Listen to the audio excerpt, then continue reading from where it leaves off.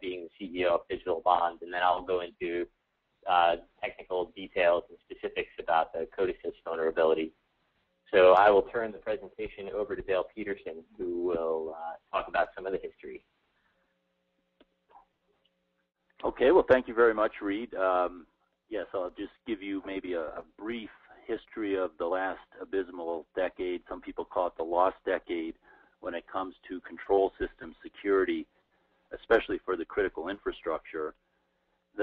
We really say the clock started on securing critical infrastructure control systems on September 11, 2001. There was a little work before that, but the level of interest and the level of effort went up dramatically at that time. Here you see Senator Lieberman actually had a committee meeting the day after the attack. DHS was founded.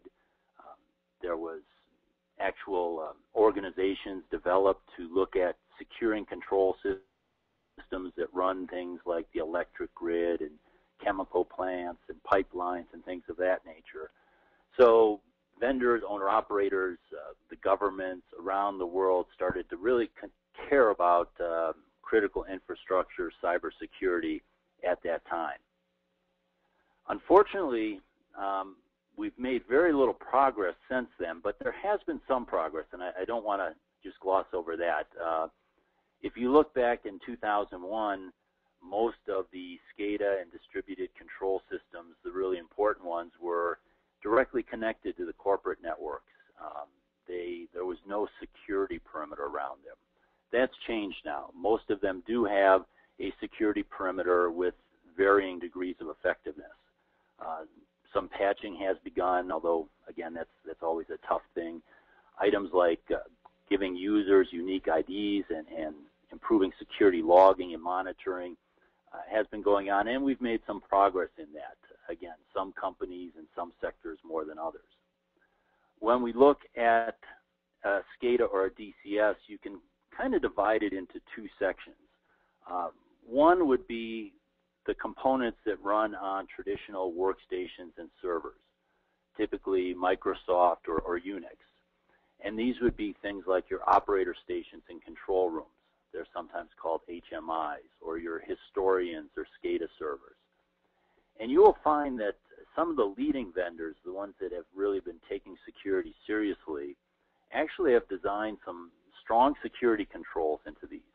Strong authentication, encryption, better security logging, a number of different features into their products that you can actually buy today. And probably the other thing that's equally important is they've been implementing a security development life cycle for 3 to 5 years. So some of those very common, simple bugs that lead to vulnerabilities have been wrung out of their products.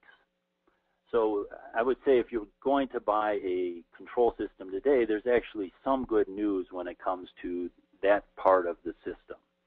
But just to be fair, there's still a large number of vendors that haven't taken security seriously.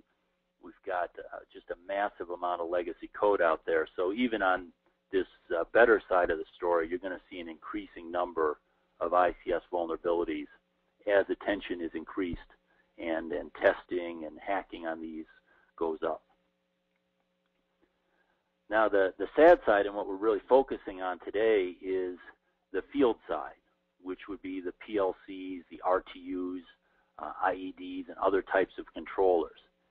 And we have made quite literally no progress on this as a community in the last 11 years since 9/11.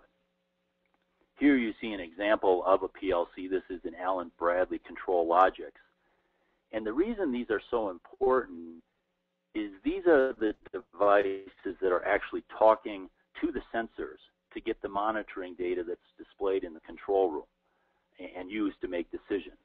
And they also are connected to actuators. So these could be sensors, things that make something spin faster or heat up or control a recipe.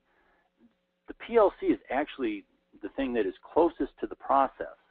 So if you want to affect the process and you can hack into the PLC, that's kind of your end goal from a cyber attack. Now, in preparing for this, I went back in the Wayback Machine and looked at the Digital Bond blog, and we began our SCADA security blog back in 2003, and I thought I remembered it, and it actually happened. Eric Byers gave a demo that we covered in the blog back in 2003 at the ISA Expo, and you can see it here, just a short little blog, but what he showed was if an attacker was able to have logical access, so they could ping a PLC, they could turn things on and off, make things go faster or slower, they could upload new logic, they could download complete password files, upload ladder logic, they could do all these different things, and it didn't take a sophisticated attack. And we knew this back in 2003. So a lot of times you'll hear when you talk about PLC security, you'll say, well, everyone knows this is a problem. And quite frankly, that's true. Obviously, we were doing demos at conferences, people in the industry back in 2003. One thing I really want to focus on here, because it comes up a lot, is most of the time when we're talking about PLC and the lack of security in them, it's not what you would normally call a vulnerability. It's actually insecure by design. And what I mean by that is an attacker does not need to find some programming error, some buffer overflow, or some other coding error that they can then turn into some sort of exploit program to compromise a PLC. They really don't need to do that because the PLCs are lacking basic security controls. So for example, I think the biggest problem is there's no authentication. So if you want to turn something on or off, and you have access to the PLC over a network, you can do it, and the PLC will accept that command. There's no authentication. You can change the way a process works, and we'll talk more about that. Or you can even upload your own firmware onto these devices.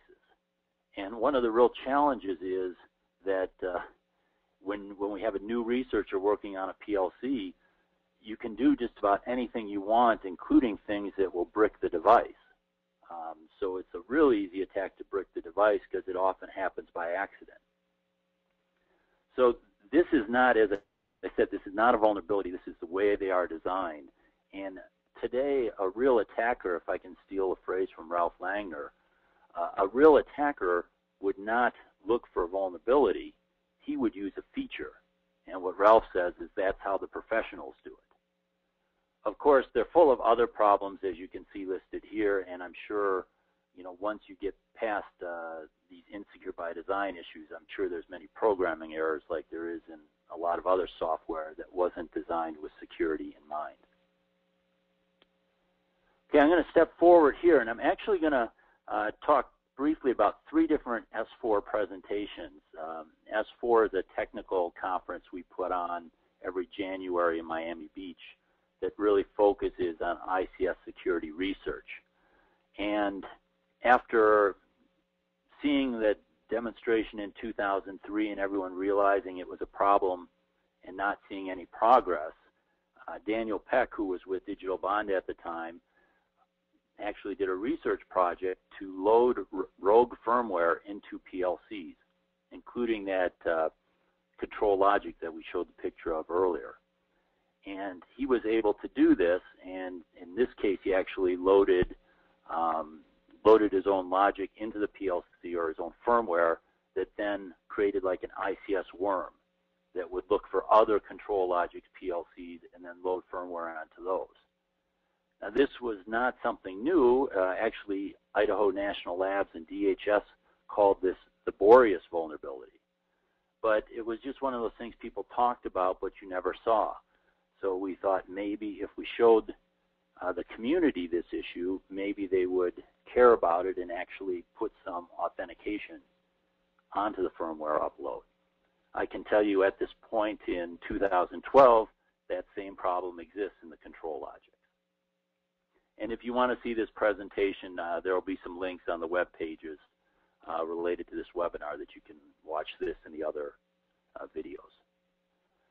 But At the time, we kept this information, I guess, just inside the community. We didn't really make a big deal about this and tell the world about it because it was still kind of this closed, very niche-y community. That all changed with Stuxnet, which I know everyone probably on this webinar has heard of before.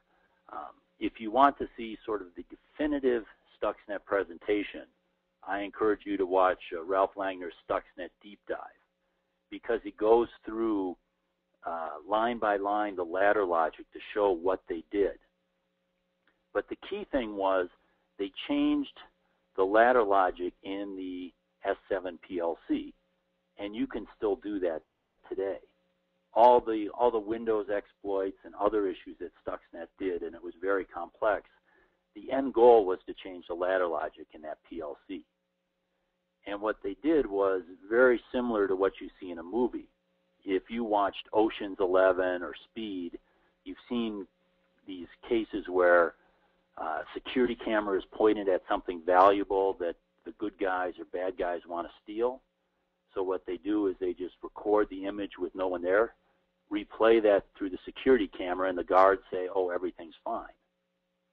They did exactly the same thing in Stuxnet. And Ralph walks you through this in the ladder logic. They recorded the centrifuges operating normally. Then when a trigger went off, they made them spin faster, but they sent the normal data back to the control room. So the control room said everything's fine, but things started breaking, and when they did their analysis, they said, well, it should be fine. They were spinning at the right speed. A very clever attack, an example of what you can do if you can upload your own ladder logic. So after Stuxnet, the world knew that these PLCs were vulnerable, and in fact, the level of effort on the offensive side really ramped up in countries and non-government organizations. And you can see this just by the hiring that's going on right now. The number of openings around the world looking for people with ICS security experience for classified government programs is huge now.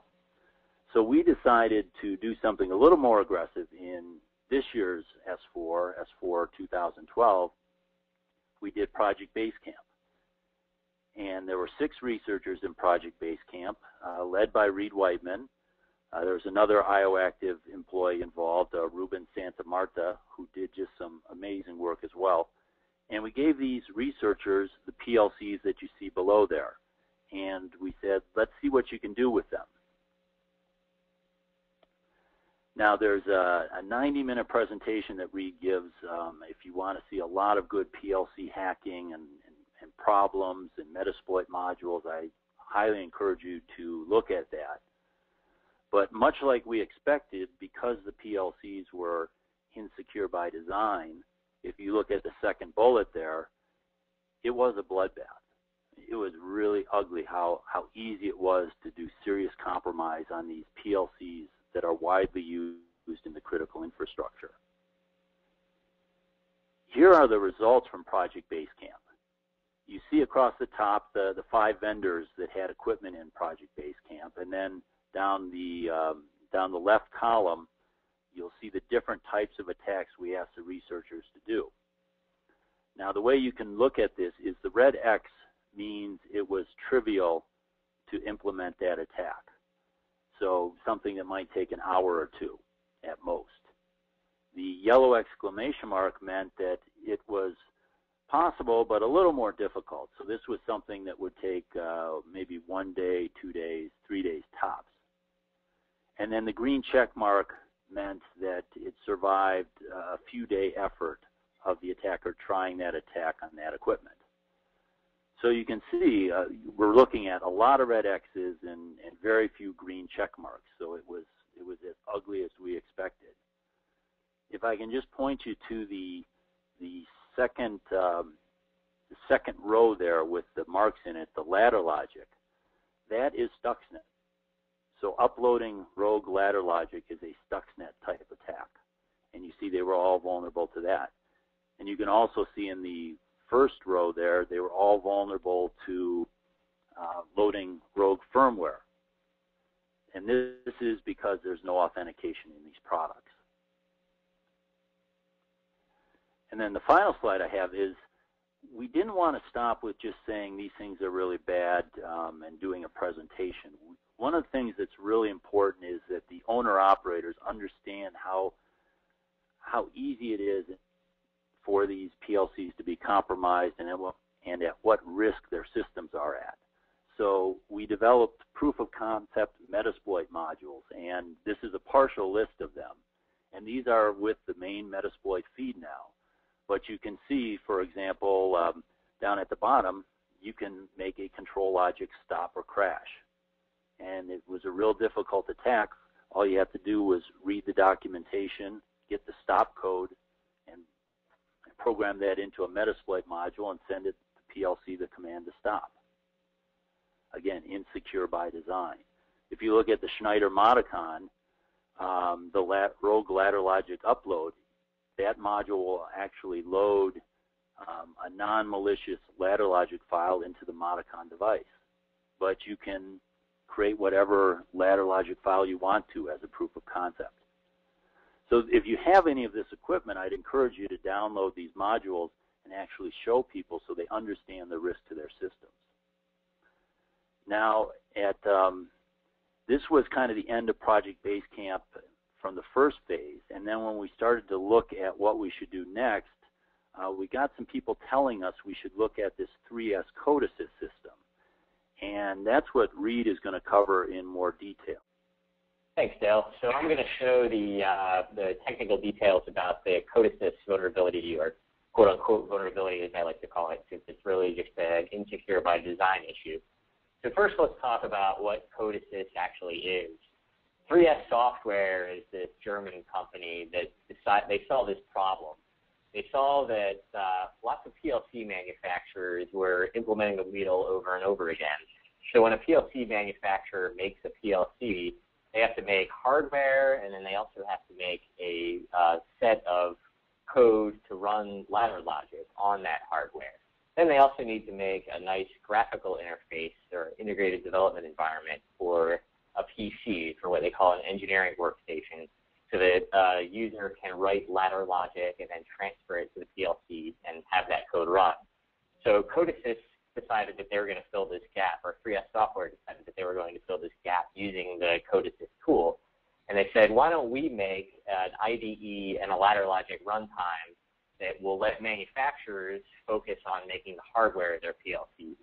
And this had a nice benefit, too, which is that an engineer that's used to programming one kind of PLC that uses CoDeSys can easily switch to another set of hardware, or switch to another manufacturer, and they'll understand how to use the software, and they'll know the terminology that CoDeSys uses for doing their PLC programming.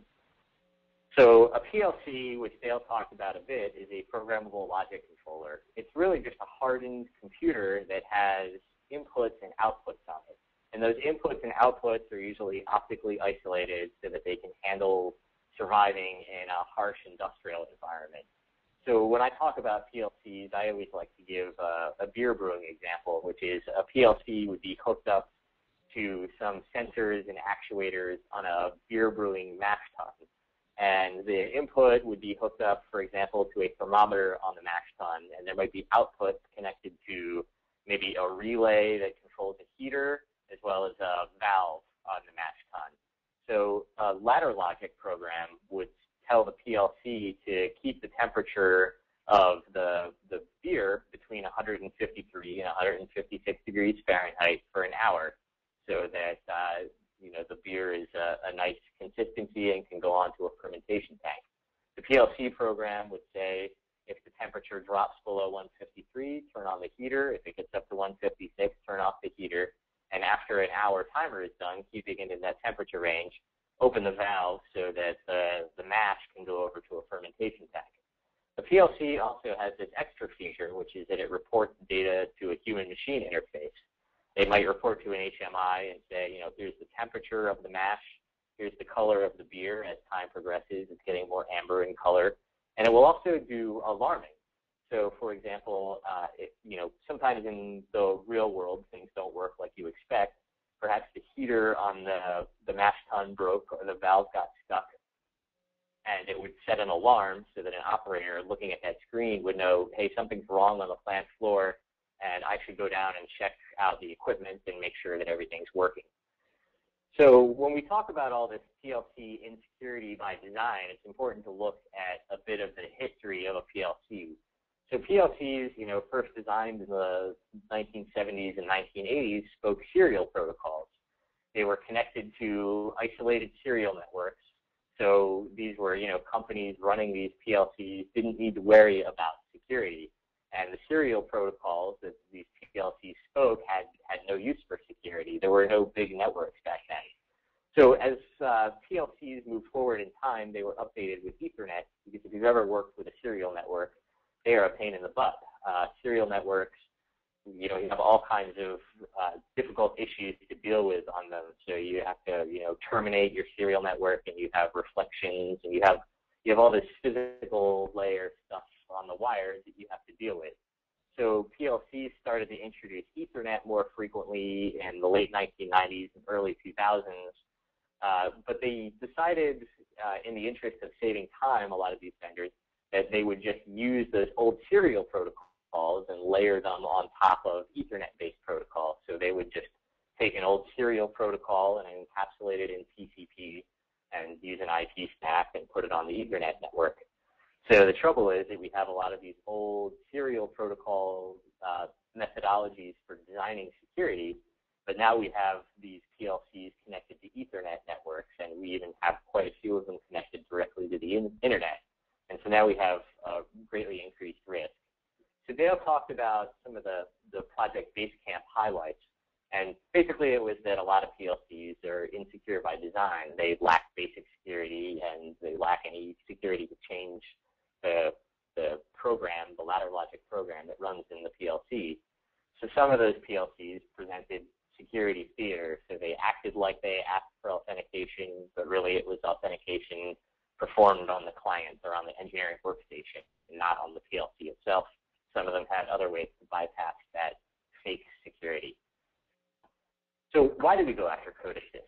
Well, CoDeSys is used by 261, maybe more, different vendors. There are 261 vendors listed on 3S Software's website. And the CoDeSys software is run on these PLCs that run in a lot of different sectors. So, we see CoDeSys used in the electric power industry, oil and gas, mining. I'm sure that it's used in water, although I haven't seen a specific example. But it's just used in a lot of different sectors. So we thought if we could convince 3S Software to add some basic security features to CoDeSys, it would be great, right? It would be like one fell swoop. You could secure a lot of different verticals that are using this software. So here's what the CoDeSys software looks like when it's running on an engineering workstation. This is a view that's a bit similar to Visual Studio if you've programmed on Microsoft Windows. So what this is a project, and it's called PLC_PRG.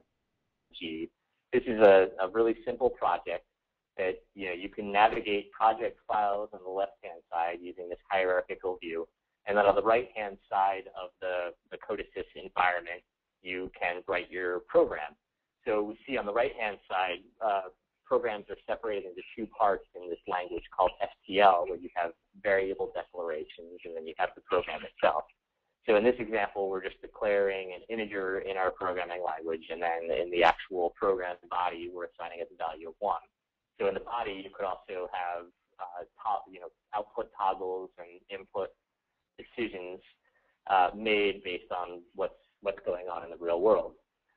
So once you've written your program in the CoDeSys IDE, you need to load it into a PLC. And so you do that from within the IDE. You just go up here to this online menu, and you click the login button. Now, the login button can prompt for a password, but what we found is that password is being checked in the CoDeSys software itself. What happens when you click login is a quick query goes out to the PLC where the software asks the PLC, hey, do you have a password set? And then the PLC responds with yes or no, and then if it's yes, the software prompts for a password. We found that we could actually delete the password, and we'll cover how that works.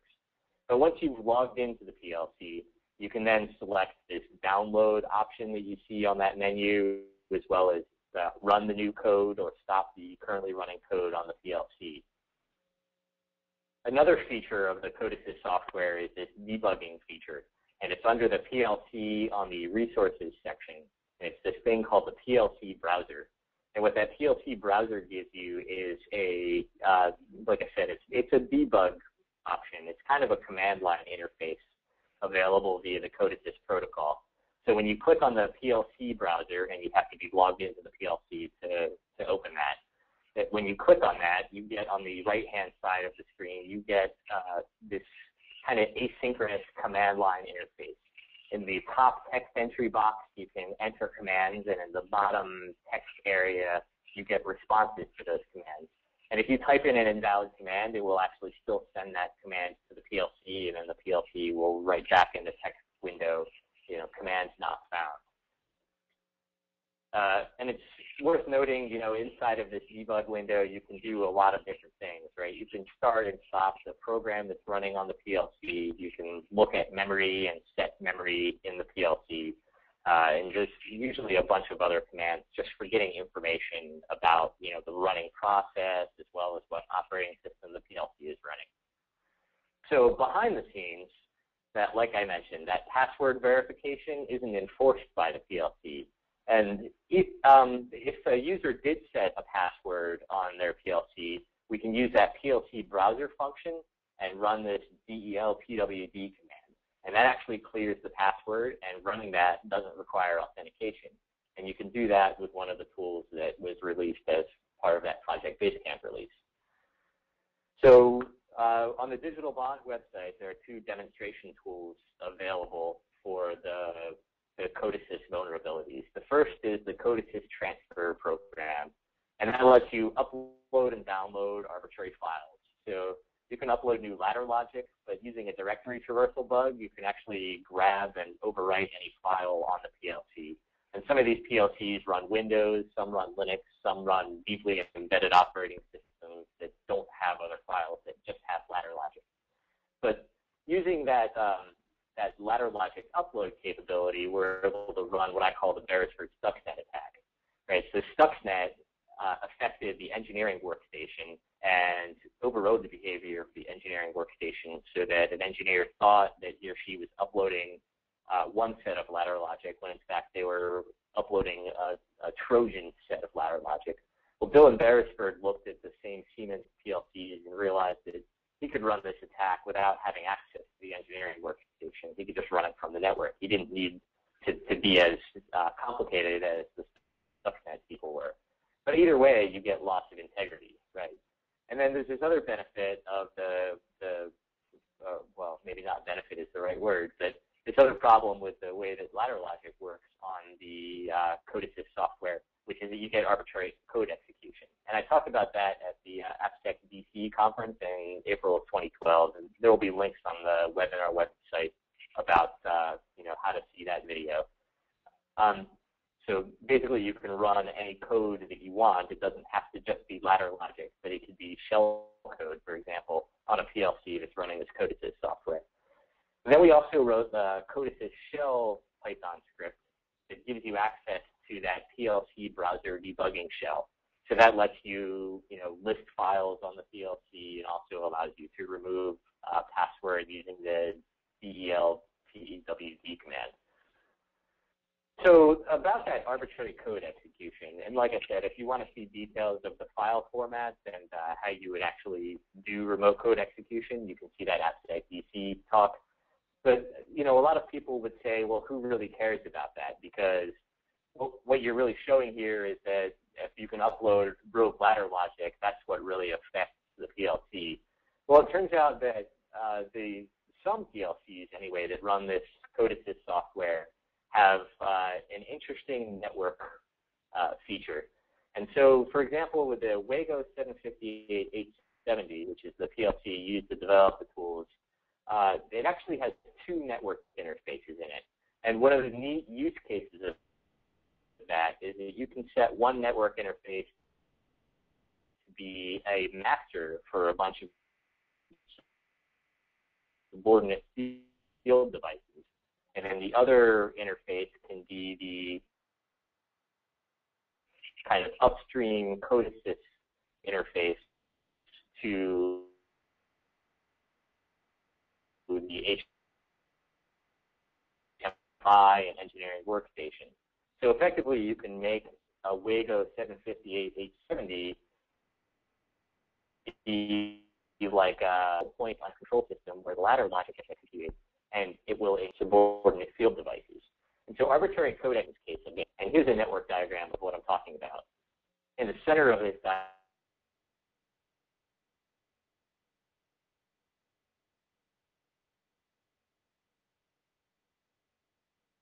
sensors that speak SCADA protocols like Modbus and what have you. And if an attacker can get on the network that's the same network level as the engineering workstation and HMI, arbitrary code on the Wago PLC and cause that Wago PLC to turn into a flat-out router, then the attacker can pivot off of the Wago PLC and attack the subordinate PLC or the extra sensors that, like the Wago, aren't going to have security built into them. So that's kind of why the arbitrary code execution matters in the context of an industrial control system. So some people have produced IDS signatures to try to detect the CoDeSys attacks. And I think it's a really good idea to try. I think in the case of a lot of these insecure by design PLCs, it's really difficult to be successful. The, insecure by design,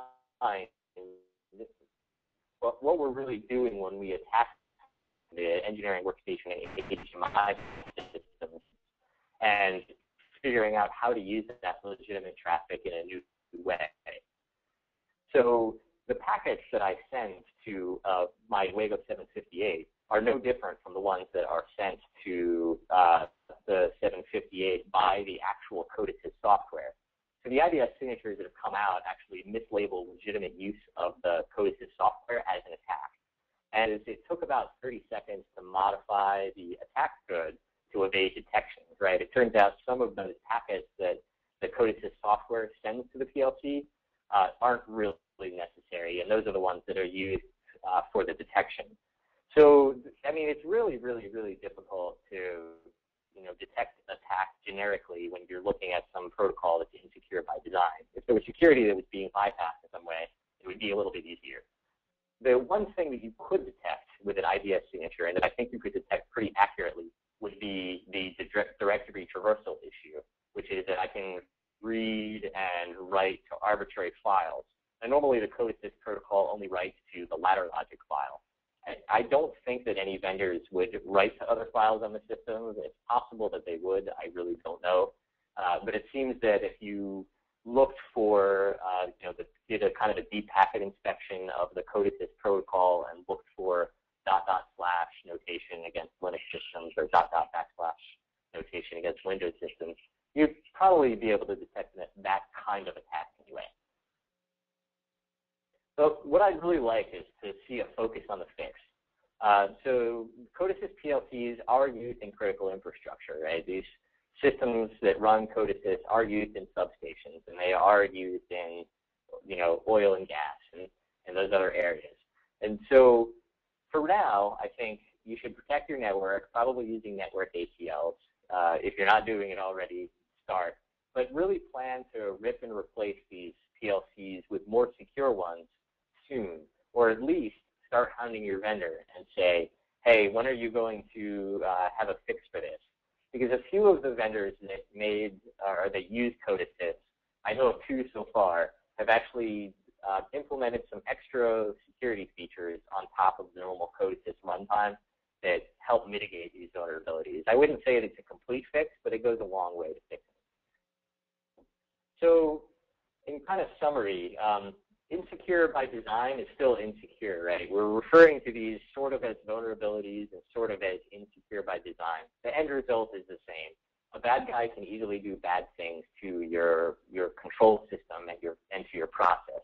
We've had over 10 years now of people saying we need to secure these PLCs, we need to add some basic security. For the most part, vendors haven't taken any action in that 10 years, though. So I would just give another plea to vendors. If you can implement even basic security, like even just non-encrypted, I don't even care about that. But if you can have some kind of authentication for performing these privileged operations like ladder logic upload and download and configuration changes, a little goes a long way in this space. And hopefully over the next couple of years, we'll see more and more vendors take up the slack on this, because I really don't want to have to give this presentation in another 10 years talking about more insecure by design vulnerabilities in PLCs. So with that, if there are any questions, you can email to webinar@ioactive.com, or I would highly recommend checking out the Digital Bond Project Basecamp website, and also checking out the IOActive blog for more updates on PLC vulnerabilities.